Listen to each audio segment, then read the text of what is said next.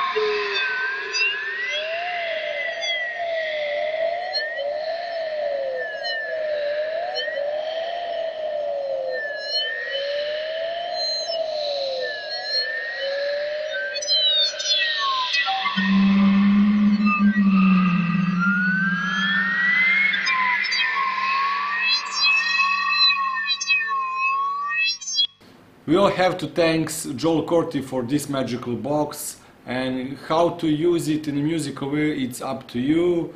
You will have to get out of the box and try to be an artist, or you don't have to. Who cares? See you.